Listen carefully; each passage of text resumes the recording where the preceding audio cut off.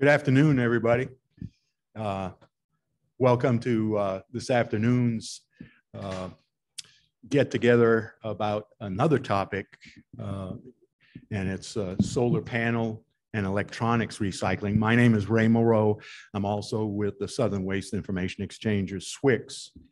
I think most of you have gotten the knowledge from this morning's workshop about the bathrooms and silencing your phones and all that. But if you haven't, the bathrooms are over here on the left, and please silence your phones for this workshop also.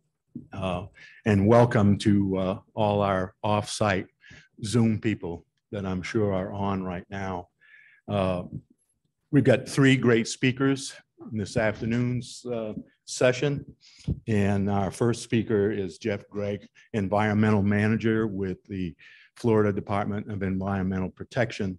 And Jeff is going to give us an overview of what the state is involved with at this current time with solar panels and other electronics.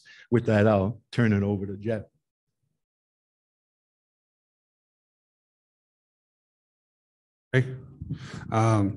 So before we start, we'll go ahead and tell you if I speak too fast, if I say something you don't understand, please raise your hand if you're here in the group. Let me know in the chat. If you need to throw things, please do so, so I can communicate and we can get the information across. All right. So as Ray says, my name is Jeff Gregg. I'm with Florida Department of Environmental Protection. I'm the Environmental Manager for the Hazardous Waste Compliance Assistance Program.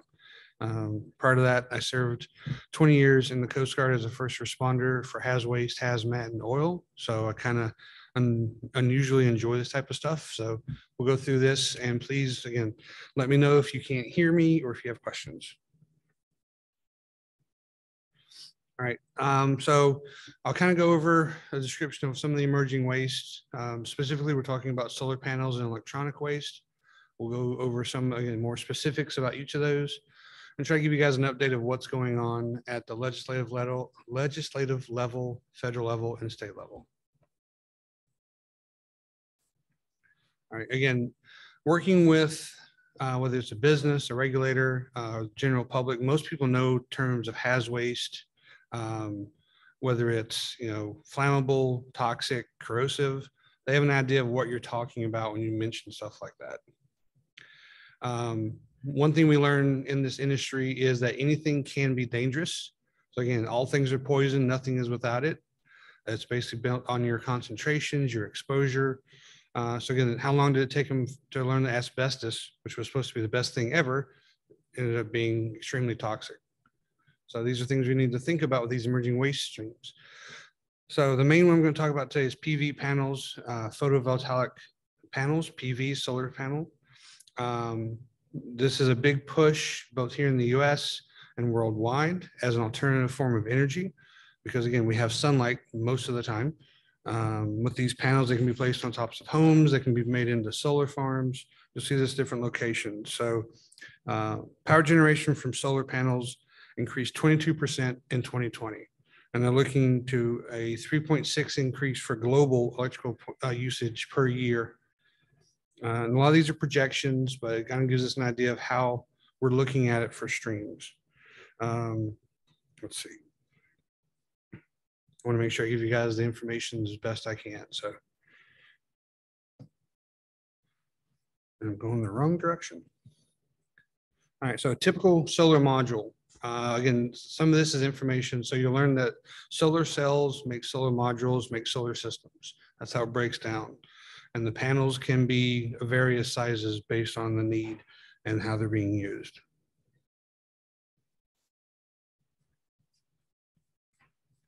To give you a good idea, a utility scale solar farm needs about 30 to 40 acres of land for a 5 megawatt solar farm. And that can power hundreds of homes by itself. Now that's the good part of solar panels. We know what they can give us. They know how they can provide us extra power. Now, what about the waste stream part of it? So anything you put into service will eventually reach its end of life, whether it's a shelf life, damaged by weather, damaged by some other means. And so you're looking, well, how do I get rid of it once I have it? All right, so some of the data I was able to find, a lot of this comes from the European Union because solar panel use in the US is still a growing market, and there isn't as much data as there is on our friends across the Atlantic. So they're looking at, 1,000 tons, so a kiloton is 1,000 tons. That's how much waste is being produced from 2020 to 2030. They're looking at 1 billion pounds of waste between 2020 and 2025. So where does all that waste go? What do we do with it? The goal is circular economy. You want to have it so that material being used can be reused, recycled at the end of life to provide raw materials, to provide new ingredients, to remake the same stuff. So again, some of the challenges.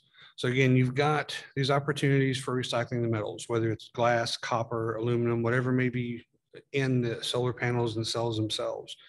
However, again, the key challenge is you have both economical and technological delamination, separation of the parts. You've got the fact that you have hazardous substances in the actual panels. Now they're fixed because they're part of the actual components of it, but you've got potential for cadmium, lead, polyvinyl fluoride. A lot of these fall under, and I'll mention this later, what's called the RCRA 8 metals. These are under the hazardous substance, hazardous waste definition. So again, these are things we have to take into account that we're putting this out into our environment for use. And then what do we do with them once they're damaged or have to be repaired? All right. So technical and I can't talk today. Technical and logistical challenges for managing infrastructure at the end of life stage. That's where a lot of our questions come from. We know how useful they are when we first put them in. What happens if we have to replace them, whether end of life or damage? So you've got your complex logistics, high volumes, materials often needed recovery from remote locations, and the presence of hazardous substances that I mentioned before. So what are some of the ways we can look at this? It has to be a coordinated effort. We've discussed this on various levels with various groups. It's got to be between policymakers, industry, and the general public. It has to be a circular economy approach. So you're looking at more eco designs, materially specific recycling targets, and something that, again, in the European Union and overseas is used a lot more here in the US, is the extended producer responsibility schemes. Just like people who are installing this material have responsibilities, people who are manufacturing these should have responsibilities, and the people using them should have responsibilities. Again, you're wanting to have it as a circular system.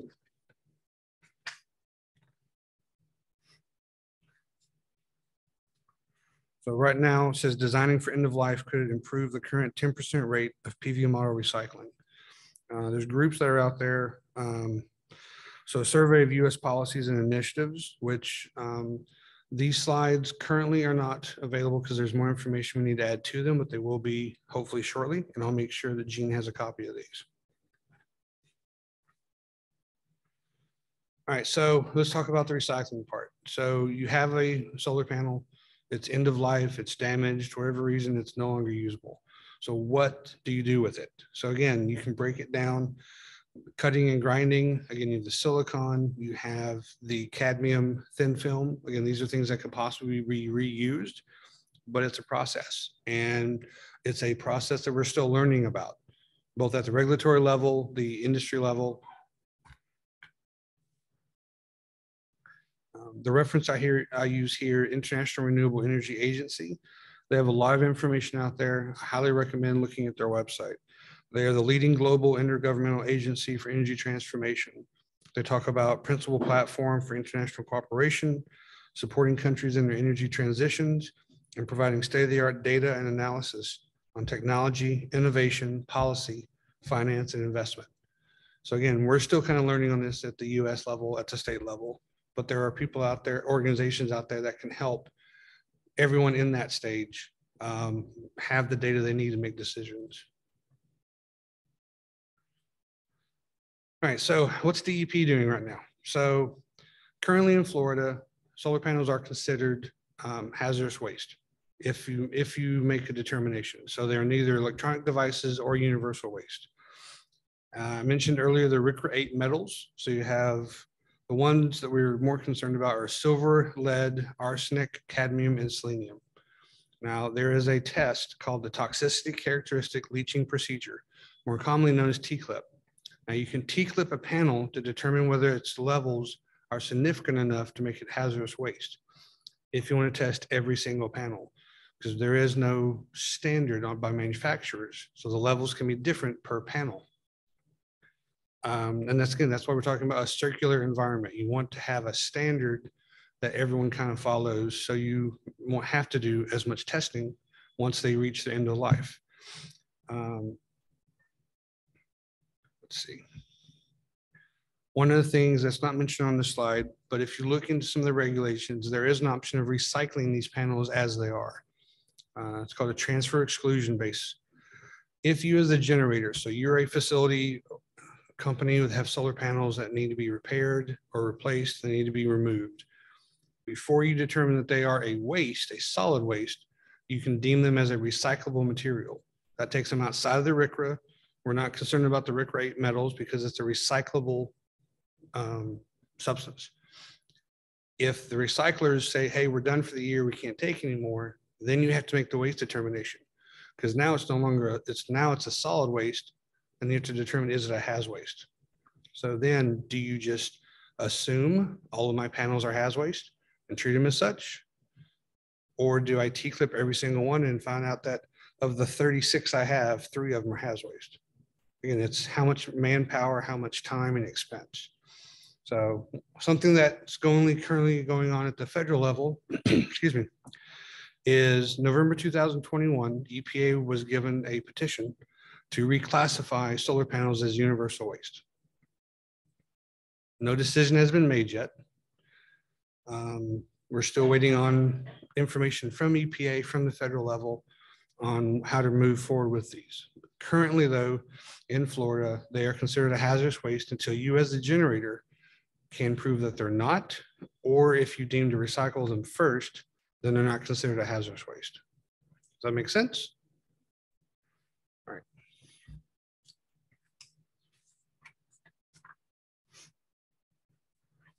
All right, our other topic. With a show of hands here in the office, how many, or in the room, how many people have a cell phone? Both home and work cell phones, laptops, switches, for those who like games. Okay. Anything that has electronic in it can be considered an e-waste, depending on what you're doing. Now, homeowners have different exemptions that they can use as a homeowner, but businesses, if you're updating all your computers, what are you going to do with the old ones? If you're changing out that printer, what are you going to do with the old one? So again, some of these numbers, 2016 was our latest study I could find, but they're saying that 44.7 metric tons a year. Yeah, metric tons, that's a lot more than just pounds. So, I mean, taking a look at it, that's how much each family generates annually. So e-waste amount was expected to grow another 17% up until 2021. Again, there are no new studies that I could find. They may be out there. If you can find them, please let me know so we can add this information to it. Big thing with e-waste, again, as they are being used, most of the hazardous material in them are fixed, whether it's in circuit boards, the screens, whatever. Once you take them as waste, they're going to get broken, shattered, exposed to the environment. Things can leak out. So they have stuff like lead and mercury in them. So how do we kind of fix this? All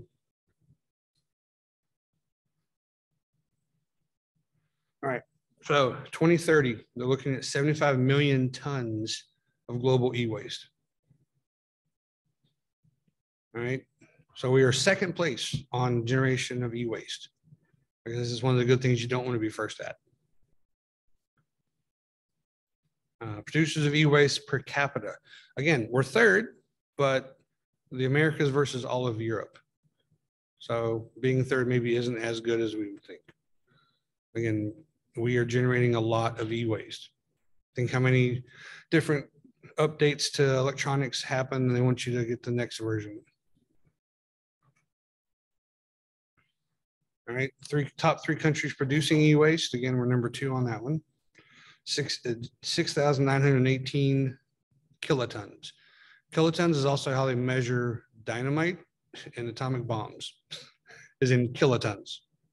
So again, e-waste, solar panels, they have impact. That's the thing I'm going to get across. They have impact. And this is an impact that we as regulators with FDEP industry, and as I call them, Joe and Joan public, they have to be aware of this. We have to consider this to have a circular mindset. All right, so hey, 15% rate of recycling, not too bad. All right, maybe that is something to want to be second or first in. All right. Now, some of you in the room, some of you on the presentation may have heard of sham recycling. So best place to go, I'll say it's EPA. They have all the details. So they have certification process that you can do as a recycler. That'll determine that you're not a sham recycler. So that way, if you are a business with solar panels and you're looking for a recycler, you have a resource to try to find those who are willing to take solar panels for recycling. A lot of companies out there, probably too many to name, will tell you, oh, of course we'll take your panels. Of course we'll take your e-waste. But you need to make sure that they are certified recyclers, at least at the EPA level. Now, there have been some attempts to make some state level programs. As of yet, nothing's been able to move forward with that, but we'll keep you guys posted as things happen. But please just be aware that a lot of the push for these changes comes from the industry, come from the general public, from the residents and citizens of the state of Florida or the state of wherever you're at. It's up to you guys a lot of times to push, so we regulators have something to regulate. Right? You're helping us help you. I know that's kind of a cliche, but it's helpful. I mean, it's like we can only enforce the laws that exist. Right? As was mentioned, I think in the panel previously, we can't do anything until the legislative tells us we can. All right? We can only enforce those laws that exist. Now, one of the things for household electronics, I know that I mentioned earlier that household owners have a lot of different options that aren't available to businesses and industry, but still things you could look at. So you've got reuse, recycling, and donating of household electronics. You've got Earth 911, Call to Recycle, and what's called greener gadgets. These are all different options that you have that you can, as a homeowner, again, everything starts at home, right? So start there and maybe we can expand it larger. All right, so I mentioned this earlier, responsible recycling, e-stewards, this is all EPA stuff. We at FDEP support these. We try to help people understand it better, and we'll answer questions as best we know, or we'll forward them up to the EPA, which for us is Region 4 in Atlanta. We bring them our questions, they'll try to get us answers.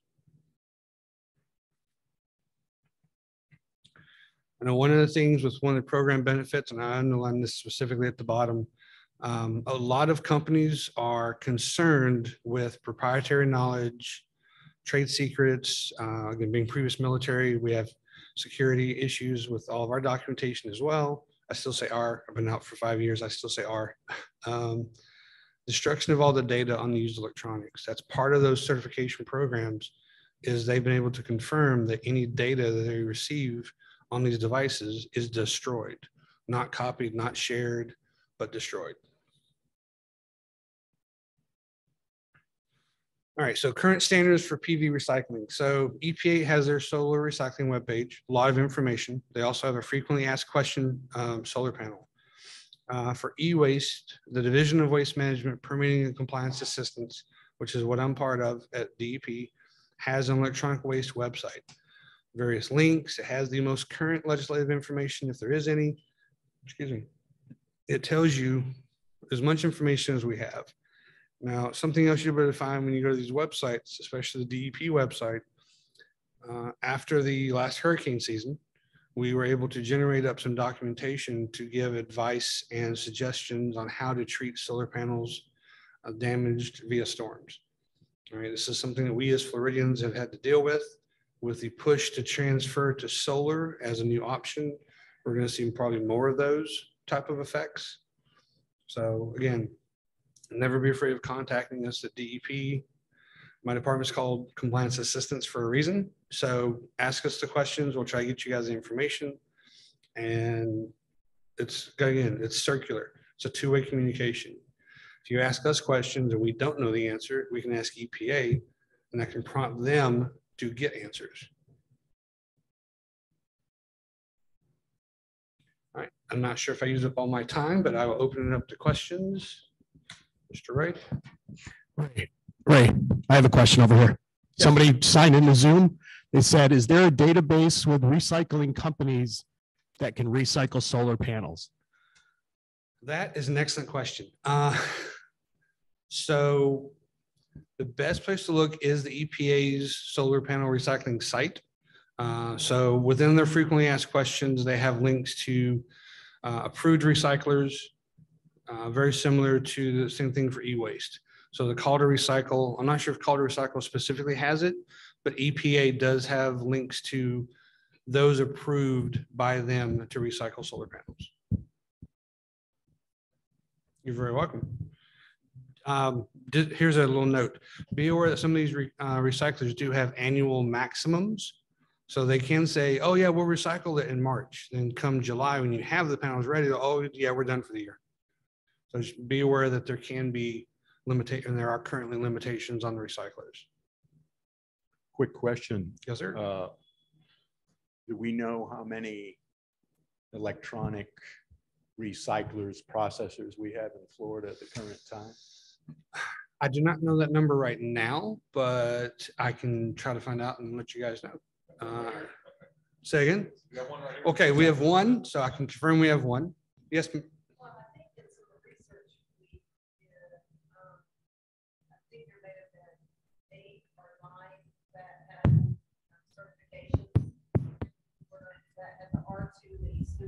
Yes.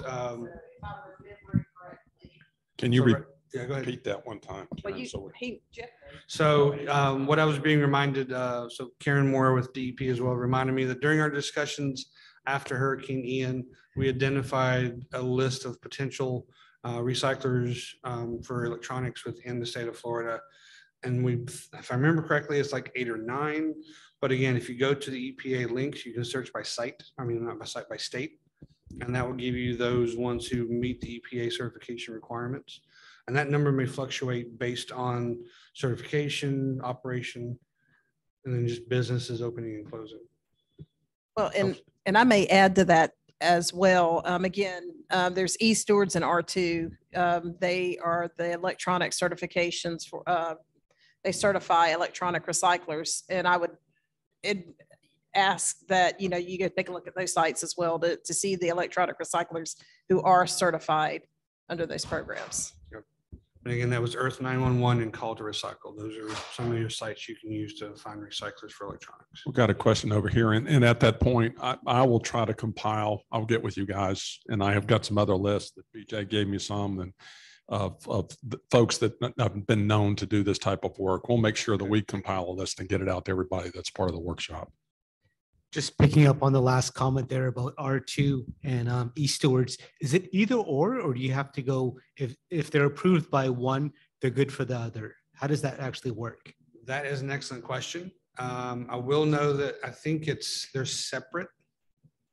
So you can get one or the other or both, but you don't have to have one to get the other, is my understanding. Karen's nodding her head. Yes, Yep, it's separate. Confirmation. So yeah, that's my understanding from my research and discussions with the EPA. It's one, you can get both, but it can be, they're individually separate. Any other questions? All right, hang on, Harry. Hang on. Hang on, Harry. Recycling of batteries for electric cars, that covers under this, or that's a different program? I'm sorry, say that one more time. Recycling batteries for electric cars. Oh, for electric car. Okay. I knew this question was going to come up. So EV batteries, electronic vehicle batteries. EV batteries are they are their own stream of waste. So something we just, that the DEP identified and starting researching into after Hurricane Ian was the recycling of EV batteries. There are several nationwide level companies that do EV battery recycling. A lot of it's on the West Coast, so you'll have to ship it via DOT standards to them. I believe there was one opening or scheduled to open in Georgia, I think, that's going to be doing EV recovery. The question that comes up, and is still being discussed on various levels, is damaged EV batteries. So currently, if a vehicle is in an auto accident, a lot of times that's covered between auto manufacturers, repair shops on who's responsible for that battery. But let's say you have a flood event due to a hurricane. Well, the batteries are in sealed, airtight, quote, for those who can't see it, quote, airtight packaging, not designed to be under water pressure. And then you have water introduced into materials that react quite well to water in the fact that they will self-ignite. So EV batteries have been identified as a hazard that we're trying to get more information on, but there are recycling of EV batteries.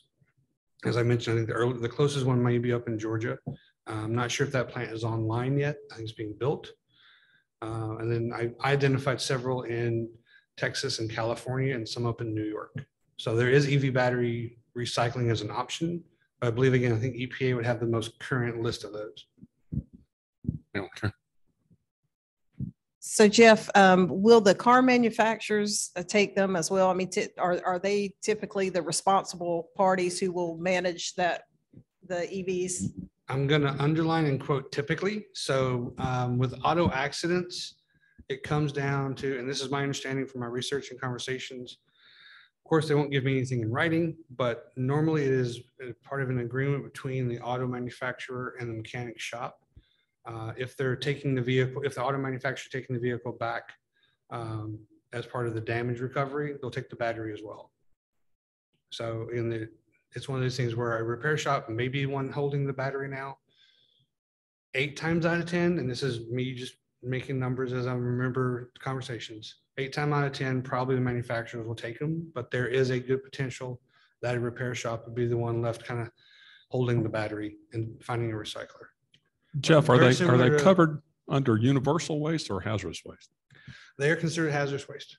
As of right now, even though they are a battery, due to their size and their components and the potential for a fire hazard, they are still being considered hazardous waste.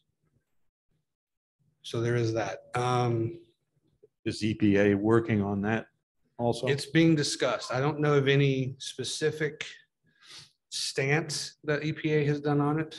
They follow a lot of the standards, talking with organizations like the National Fire Protection Agency, the NFPA, talking with those experts on fire and these rather dynamic events that happen when water is introduced into EV batteries. So again, it's a concern that we at the state level know about, we're concerned about, we're looking into it, trying to get more information. And again, it's as we talked about with solar panels, even the e-waste, these are emerging waste streams. These are new things. I'm trying to remember, I had it written down at one time, Karen, I don't know if you remember how many hybrids we identified just in the one county after Ian. 95,000 in the state you. registered, of which there's like 13,000 just in Lake County. Yeah, so within one county, you had 13,000 hybrid vehicles, 13,000 EV batteries. And again, they are airtight, they are designed to be safe, but they're also not designed to be underwater pressure. So again, these are concerns we're about. I hate to advertise Google, but if you do Google searches, you will find various events from here, Australia, European Union, talking about water and the effect on EV batteries. There's some dynamic videos we even have here from Florida if you search for them. In Florida, didn't do everybody one better with saltwater intrusions. Yeah. So. Any other questions? Nobody still online? See, Okay, I've scared them all away. fantastic. They're on Thank there. you, sir. There are just no questions. Well, thank you. Thanks everyone for the opportunity to speak today. Hopefully I've been able to educate and communicate some of the emerging waste streams we have here in Florida and what we at DEP are trying to do and help with that. And then what you guys can do as industry and consumers as well.